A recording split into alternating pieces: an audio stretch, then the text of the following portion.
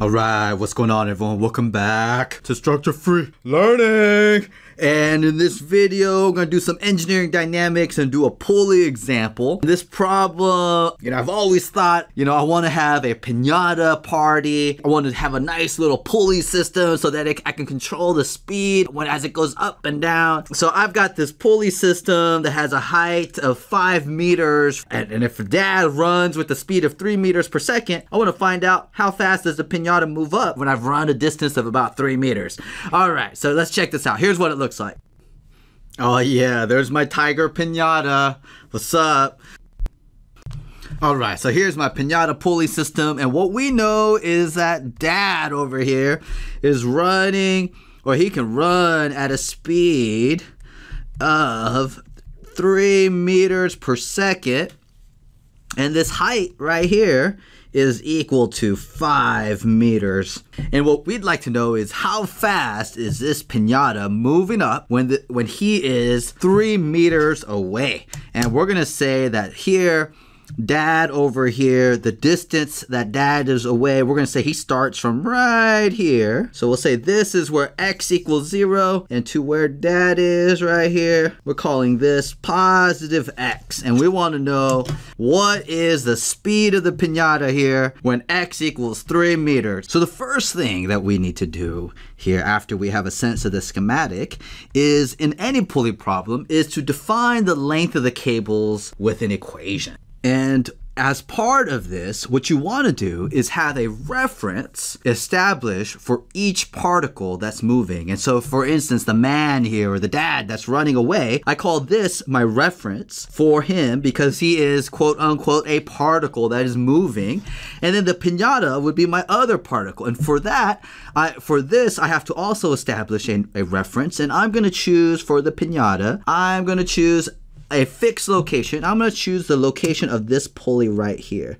So this line right here will represent my reference for the piñata. Boom. And I'm going to call this plus y. Now, I can draw all the way to the tiger, or the piñata, but really the piñata is connected to this pulley wheel, which is all moving together. So I like to just go ahead and go to my shortest, or my point where everything is attached together, if you will. This point right here would represent the location that I would need, plus y for my piñata. And that helps me see the cable length a little bit easier. And so now when I describe an equation for my cable length, I would take, let's see, anything outside of this plus y would be a constant value, if you will, a constant length. So I'm gonna lump all the constants into one location.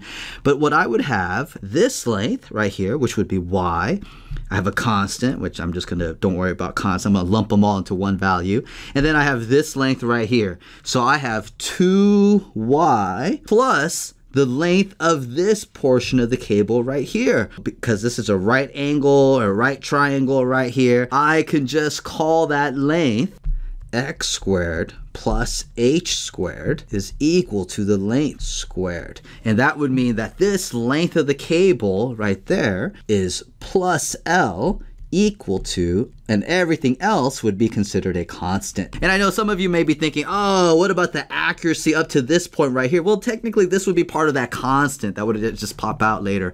But nonetheless, it's kind of the same relationship. So here, 2y plus L equal to my constant. And L is this, if I substitute for L, I would have 2y plus the square root of x squared plus h squared equal to a constant. And now, since I'm talking about velocities here, what I want to do is take a time derivative. And here I have to remember that y and x are functions of time, whereas h, because the man is running on a horizontal path, h doesn't change. And so if I take the time derivative of this, I'm going to be able to relate the velocity. So here, if I take a 2, I'll just call this 2y dot plus the derivative of this whole term right here is going to give me a 1/2 x squared plus h squared to the minus 1/2. And then I've got to take a time derivative of the inside, which will be 2x, and then of the derivative of x, which is x dot, that time derivative. And all this, the derivative of a constant, is equal to 0. And here, if I call these velocities, I would have this. Another way I could write this is just simply 2vy plus 1/2 x squared plus h squared to the minus 1/2 times 2x vx equal to 0. And now I can solve for vy. I can rearrange this, solve for vy, and I would get this vy is negative x over 2x squared plus h squared to the 1/2 times vx. I have a relationship between the velocity of the piñata and velocity of the dad. And now vy, if I solve, plugging and chugging, I would get vy is negative times 3 meters per second, and this would tell me that the velocity of the piñata is negative 0.77 meters per second. And the negative sign just means that in terms of our coordinate system, positive, we define going away from the reference, so going down, if you will. So that means the negative just indicates that the piñata is actually going up. So this is 0.77 meters per second upwards. All right. Hopefully that was an interesting and useful video. Again, just remember that cable length equation. Something that might be tricky is relating the cable length in terms of, you know, the Pythagorean theorem, but that's no big deal. It's just still part of the cable length.